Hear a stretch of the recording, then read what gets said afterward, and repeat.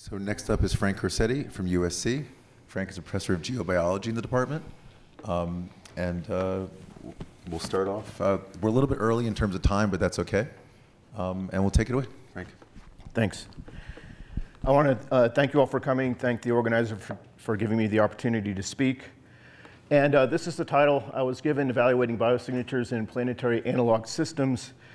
I thought I'd give a plain speak title, Searching for Signs of Life in Rocks on Earth, in case that's useful for searching for life elsewhere. I'm just perplexed by all the NASA, acronyms and words and long words, so whenever possible, I try to speak plainly. This is supposed to be a 101 thing, so I think many of you have heard these concepts that I'm going to talk about. I'm going to give you my sort of impressions of these concepts. I want to start with the word biosignature. What is a biosignature? And to me, it's just a sign of life, broadly defined. And I'm hoping that this week is going to be a lot of fun talking with each other on how we can sort of learn what we each think is a biosignature and then come up with, some really interesting conclusions. Where I work is mainly in the fossil record. So what's a fossil? For me, a fossil is a record of ancient life. We could quibble about, does it have to be 100 years old, or, what does it have to be? For me, it's just ancient life. If it's dead, it might as well be a fossil. For me, I work on ones that are preserved in rocks, and for me, that's a specific kind of biosignature. I like to show this dictionary definition of fossil: any remains, impressions, or trace of living thing of a former geologic age, as a skeleton, footprint, etc. This is just from the web, and actually it contains a lot of interesting information in it that I want to talk about.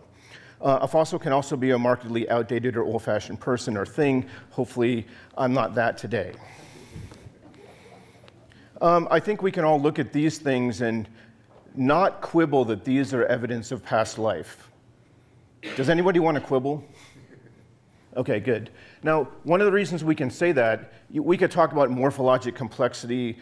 Both morphologic and complexity are loaded terms, so maybe we don't want to do that. But we could talk about that, or we could just talk about, well, we have dragonflies today that are alive. So we look at that, we know that's a sign of life because we can see living representatives today. Sure, there are extinct organisms that don't have modern, modern living relatives, but their shape gives them away. But that definition from the web had some interesting concepts in it. And I think by going over these, it helps focus when we talk about biosignatures, what are we talking about? So with respect to fossils, I break them into three groups: body fossils, trace fossils, and chemical fossils, with examples of each here. And for me, I focus on these two, and I collaborate with people that do this. Okay, so I consider these morphologic biosignatures. I also sometimes call them structural biosignatures because it's a shape. But as Karen alluded to, shapes can be deceiving. So let's look at, what do we consider a body fossil? What's a trace fossil? A body fossil is literally the physical remains of an organism: a shell, a bone, something like petrified wood. This is actually microbial fossils. Those we don't know what they were. They were probably some kind of cyanobacteria, but we don't know for sure. But that's a microscopic fossil. It is literally the body of ancient microbes. And these inform about sort of the functional morphology. What could it do? You can look at the shape and then discern what could it do. You could also look at modern organisms to help you do that, but that's the kinds of things that body fossils will tell you. What could it do when it was alive? Trace fossils are evidence of the activity of a past organism. The classic example would be a footprint or a worm trail, where it's not the actual body of the past organism itself, it's evidence of its activity. And in my mind, I like to separate, okay, what does the body look like? What does the trace look like? Because there are two ways to approach looking for ancient life. And the trace fossil, of course, informs what the organism did and how it interacted with the environment. And that part there, how it interacts with the environment, again, I think it's something to keep in mind when we're talking about biosignatures. Because it's one thing to look for the thing, the body. It's another thing to look for the evidence of the activity that was there. You might not have the body anymore, so you're looking for the evidence of the activity. Again, I'm coming from the fossil record. I'm coming from life that's already dead and in rocks. But I think it has relevance for looking for extant life or the activity of extant life. And then chemical fossils would be chemical evidence of past life, or, you know, if you're looking for extant life, chemical evidence of that life.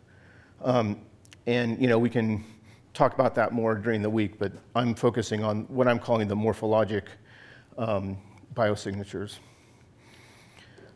What about this? So here's an Archean rock. You've got some ripple marks up here. That's when the waves go back and forth and leave little ripples. And then we've got these columnar structures. And I've zoomed in on that. Is that a biosignature? Does anybody know what that is? And do you think it's a biosignature? This is the audience participation part. Okay, it's a stromatolite. How many people have heard the word stromatolite? Okay, my work is done. No. Is it a sign of life? If you saw that on Mars, I know we would all be excited. Is it a sign of life?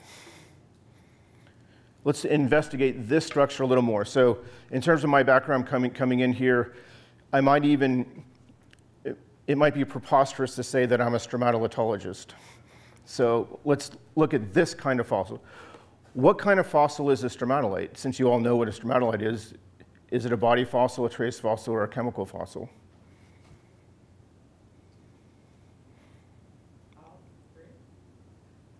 It could have chemical fossils, sure. Is it a body fossil or a trace fossil?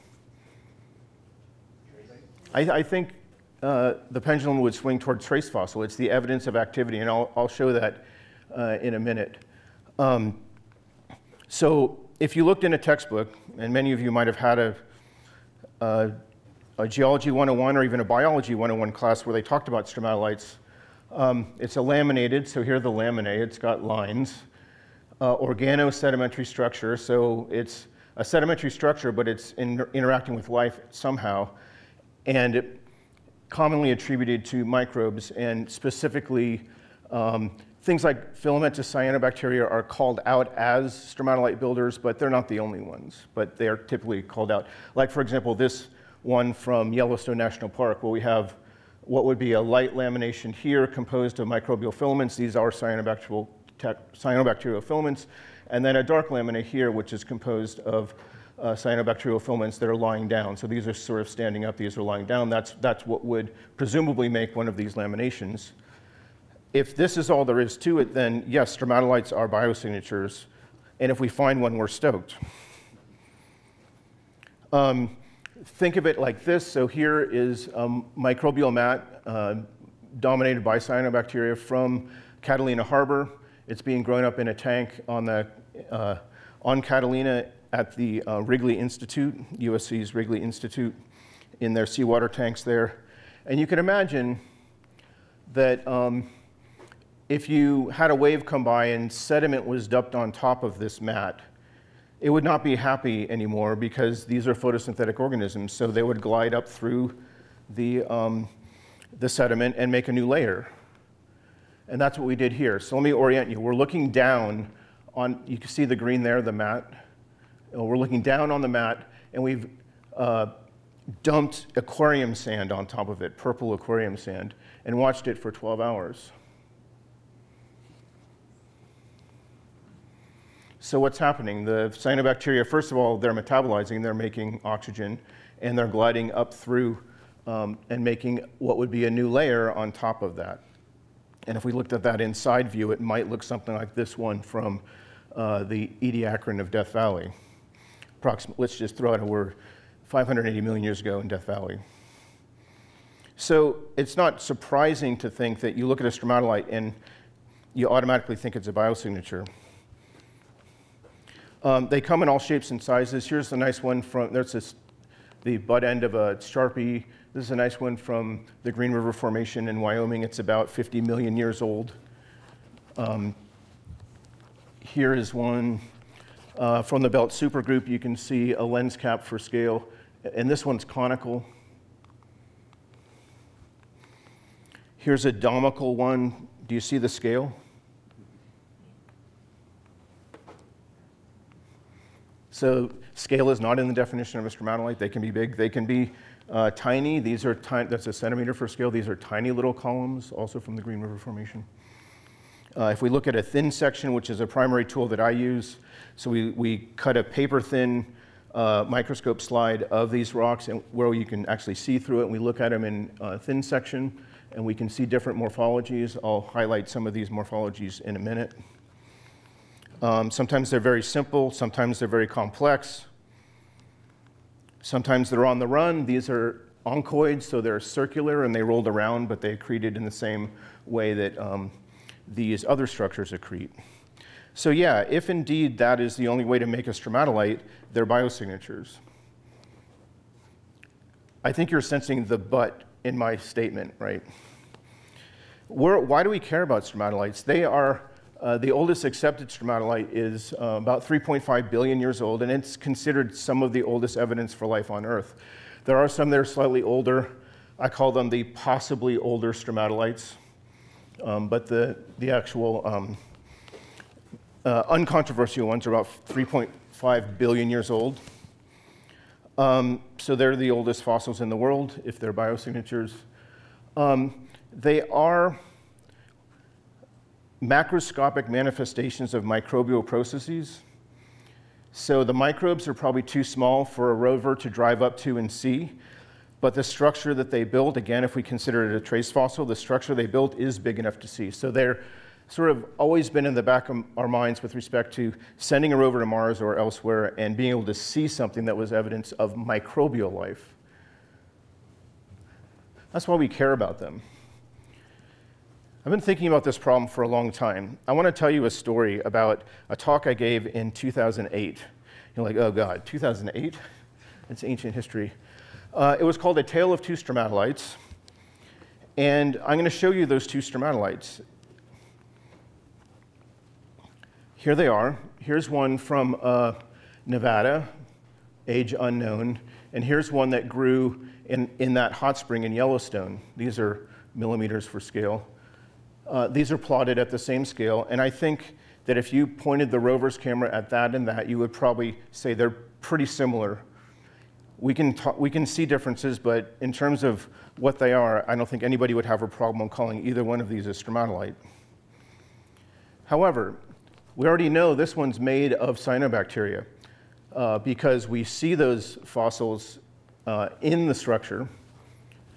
We see them living on top of the structure, and we watched it grow. We literally farm these in Yellowstone. We grow them, so we watch them grow. This, on the other hand, when I take a thin section of it and put it in cross-polarized light, we see these lines. Those are highlighting crystallinity, and what we're seeing is that is not a stack of ancient microbial mats. That is a bunch of crystals creating a crystal fan.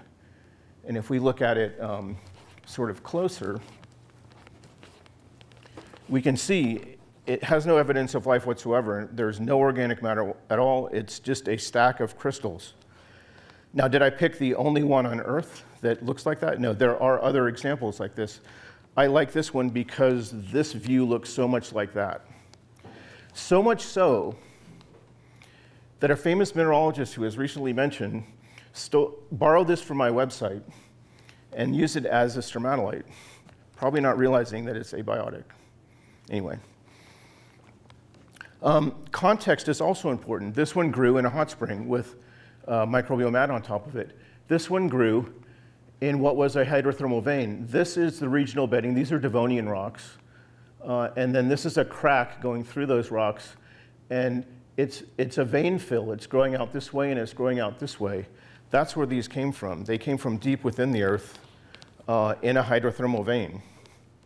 So context is also important. Here we know it's surrounded by life. Here it likely wasn't, and it wasn't constructed by life. So I got a lot of pushback in 2008. It's like, well, Frank thinks all stromatolites are abiotic. It's like, no, please, no. I grow them. I know that there are many, if not most, stromatolites are biogenic structures.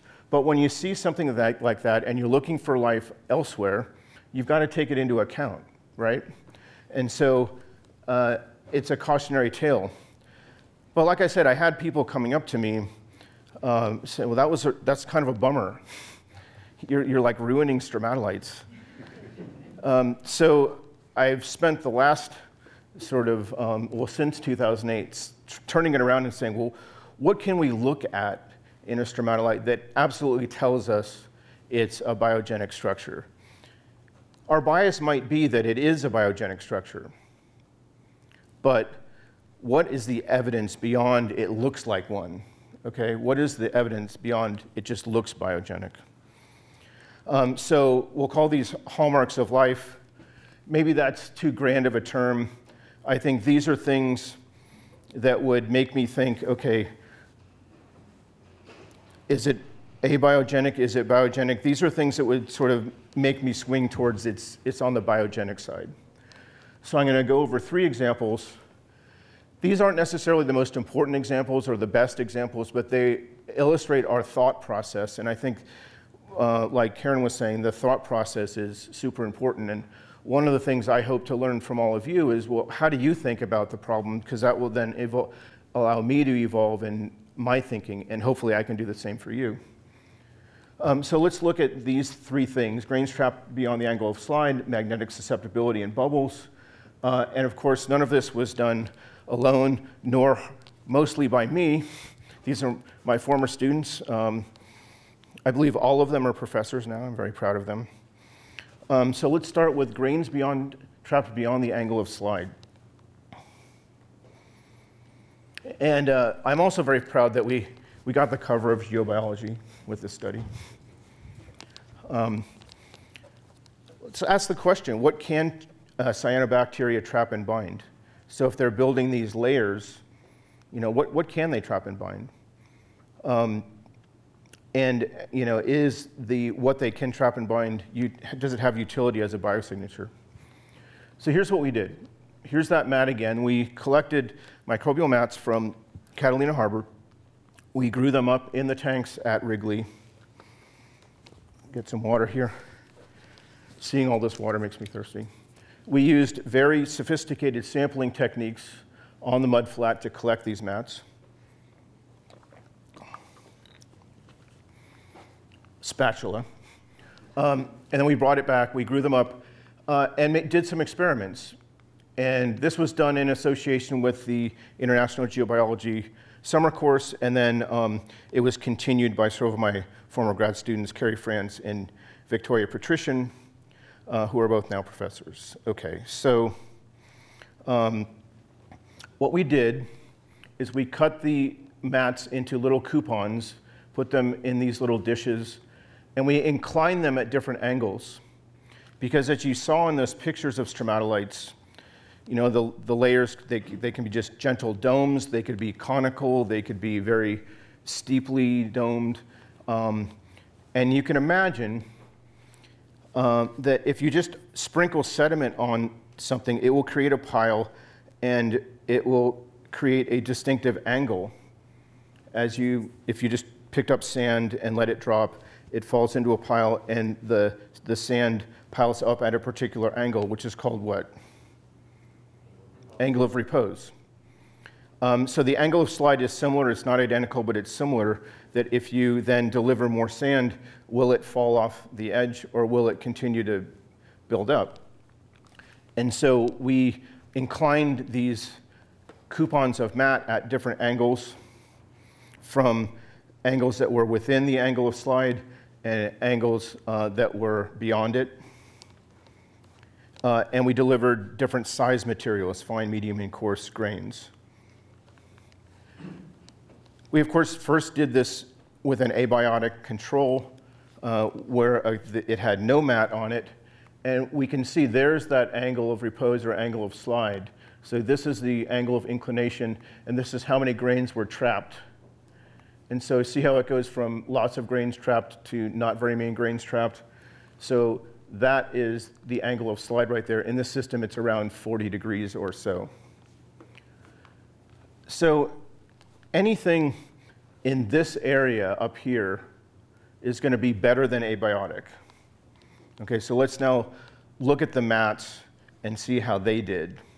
Okay, so anything up in this area of the white on these graphs is going to be indicative of better than abiotic. Everybody with me? Okay. So here are the three grain sizes, fine, medium, and coarse. And you can see that with fine grains, the cyanobacteria had absolutely no problem trapping them beyond the angle of slide. So that could be a biosignature, because if you just delivered it to an abiotic system, it would just fall off.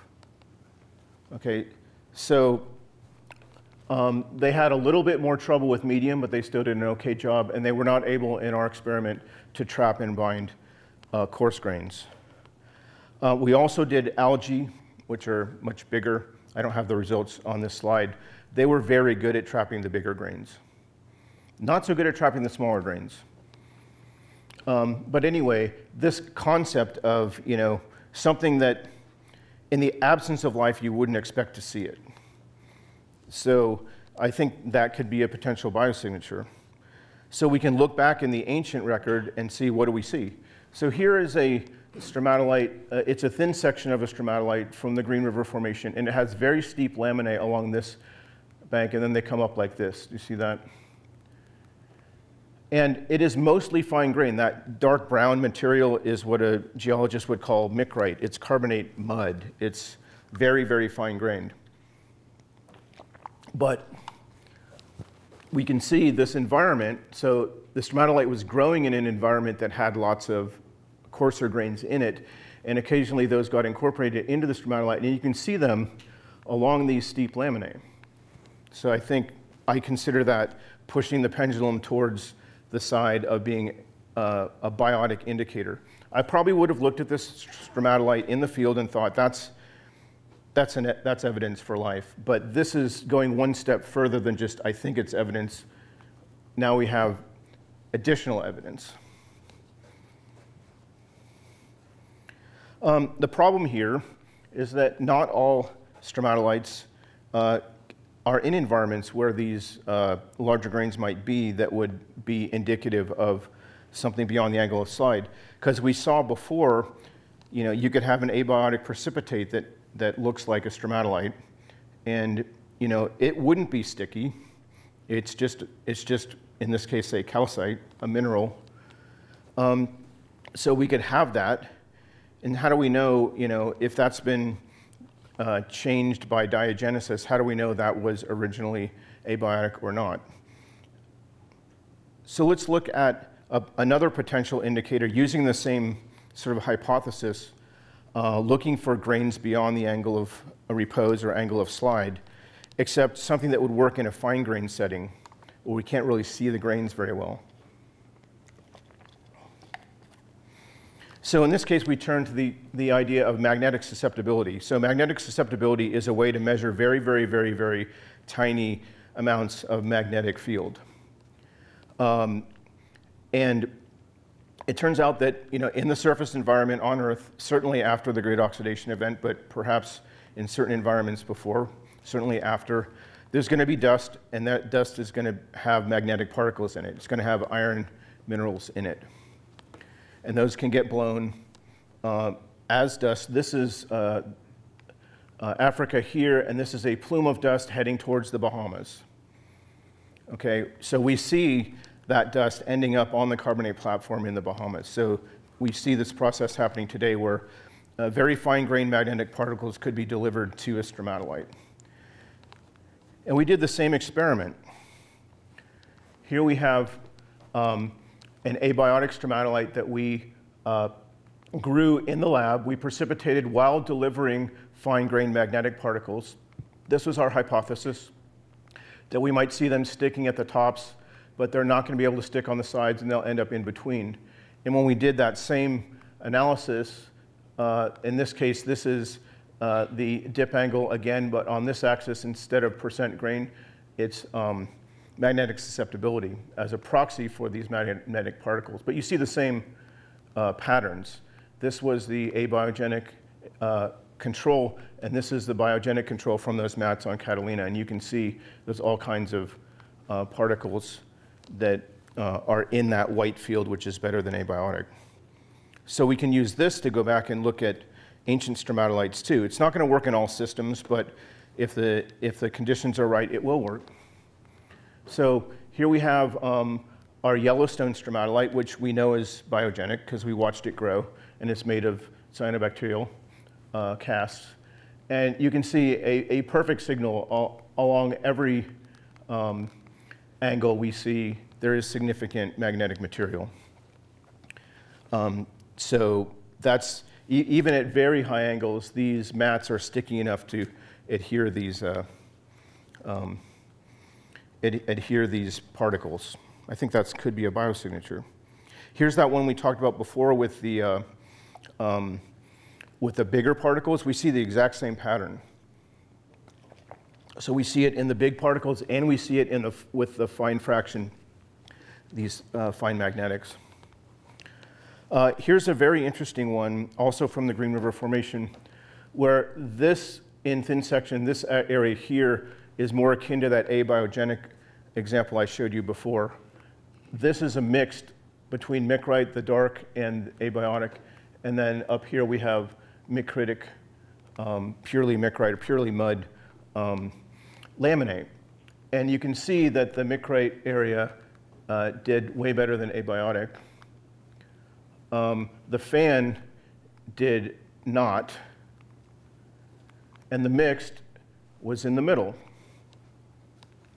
So in one stromatolite, we have both abiogenic processes and biogenic processes happening, and then in some cases very finely intercalated and mixed. Again, this is just an example of a thought process. I'm showing you some results to demonstrate that. And the final one I want to talk about today is something that we might not think about being along a lamination in an abiogenic stromatolite, and that is a bubble. So, for example, here's a picture of one of our experiments from Catalina, and you can see those oxygen bubbles trapped in the mat, and occasionally things like that can get preserved. Here's a thin section of that stromatolite I keep showing you from Yellowstone. The blue is indicating pore space. So empty space was stained blue, so the epoxy was stained blue. So if you see blue, it's pore space. Bottom line, this is very porous. But these are the stromatolite laminae. Again, you can see the light laminae where the filaments are standing up and the dark laminae where they're lying down. If you're thinking that sounds like a day-night cycle, it probably is. They skip days sometimes, though. They're very cranky sometimes. So if you watch them over the course of a year, there won't be every day. There's a light-dark couplet, but it's just about every day. But you might see there are some areas that have additional features. So let's zoom in on that.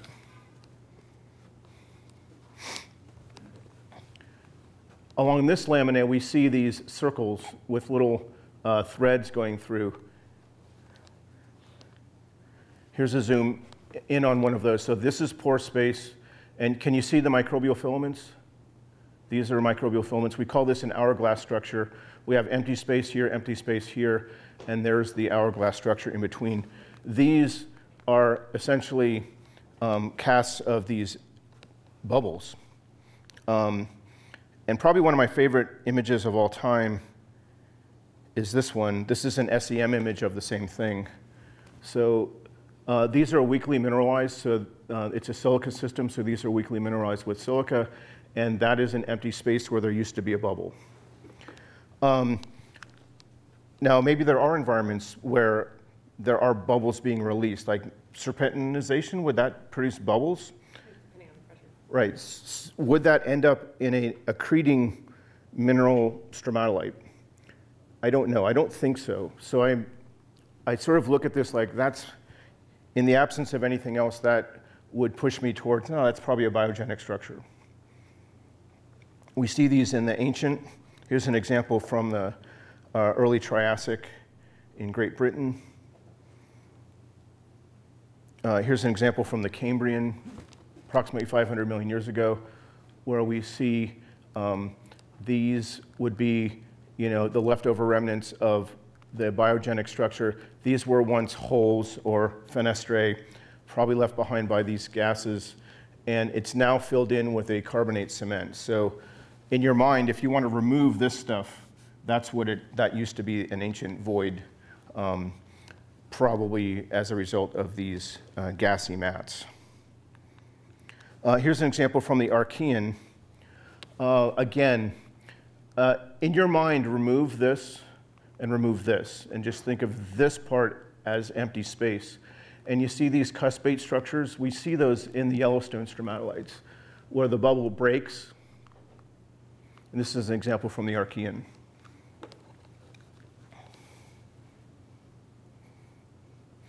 Okay, so just to sum this part up, I think grains beyond the angle of slide help me to look at a stromatolite and say, yeah, that's evidence for life beyond the fact that it's just a stromatolite all along. Magnetic susceptibility allows us to do the same kind of thing, but in fine-grained systems. It's not going to work in all systems, but in many carbonate-dominated systems, it probably would work. I think structures like bubbles are things to look for that would say one way or the other. And these are just, a few things in this toolkit that we're building that we'll hopefully build more during this seminar or during this week, to help us decide, are we looking at a sign of life or not?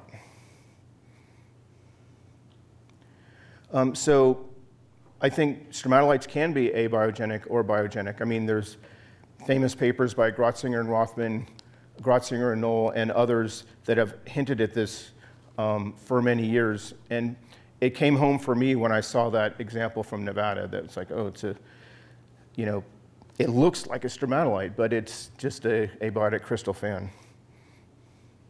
So they're not always evidence of life. It's still a cautionary tale, but hopefully you're not bummed like the people were back in 2008 when I was saying, you got to be careful. And what happens if we find one on Mars? It'll probably be the most exciting day of my life if that ever happens. But then the arguments start, right? Is it a real stromatolite or is it a abiogenic structure? And I was also asked to comment on, what are things we have to worry about? Where do we have to go? One of the things I worry about a lot is the concept of diagenesis. And diagenesis is a word geologists use to indicate what happens after something forms. So post-depositional alteration. It could be physical compaction, it could be chemical dissolution of things, reprecipitation of other things, recrystallization.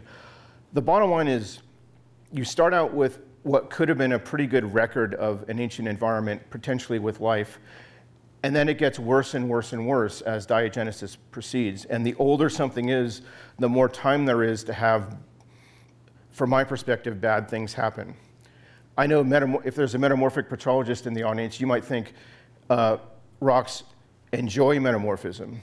I say they suffer metamorphism.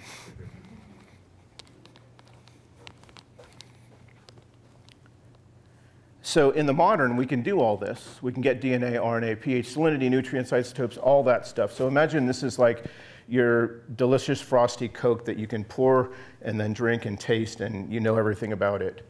But as we go back in time, well, what happens if you only have the can? What do you know? What can you learn? Or you go farther back in time, what if you have that? If I have time at the end, I'll show you where this came from. Okay, so these are things we need to think about. These are things we need to worry about, especially if we're looking at ancient life versus extant life. But honestly, I think even in extant systems, alteration of biosignatures is still a topic we need to grapple with. I alluded to a pendulum earlier, And this is something that Scott and I and other people I've interacted with over the years have discussed as it's the way I think about biosignatures. It's like you give me something and I'm right here in the middle. I don't know what it is. And then I look for evidence. Am I swinging the pendulum towards the biogenic side? Is there evidence like those grains at high angles? Or is it going this way? Is it a stack of crystal fans? It's just the way I think. And I thought I would show this because I'm going to say it all week. So I figured I would just show this is how I think about biosignatures. The original title of this talk had the word proof in it, the proof of microbial life. And as a scientist, I struggle with that word proof. It's like, is there ever proof when you're looking at something ancient? So for me, it's like, does it go this way or does it come this way? That's the way I think about it. And Scott showed us something, a more evolved version of that when we had our preliminary Zoom a few weeks ago. So this is something I think we'll probably end up talking a lot about during this week. Okay, so with that, I thank you for your attention, and I'm happy to take any questions.